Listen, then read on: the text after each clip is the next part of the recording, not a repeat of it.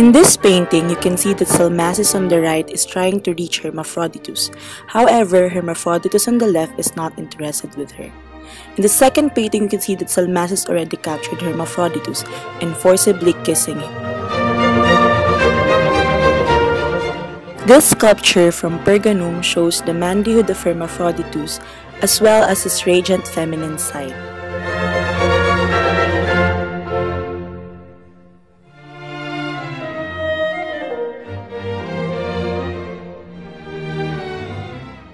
The Sleeping Hermaphroditus is a 2nd century AD Roman copy of the Greek in 1608. It was dug out from the grounds of Santa Maria della Vittoria, a Roman Catholic in Rome, Italy dedicated to Virgin Mary. This is popularly known as the Borghese Hermaphroditus. The bronze sculpture of Hermaphroditus is the latest copy of the collection. There were several copies of this bronze sculpture. This full-size sculpture was created for Philip IV of Spain.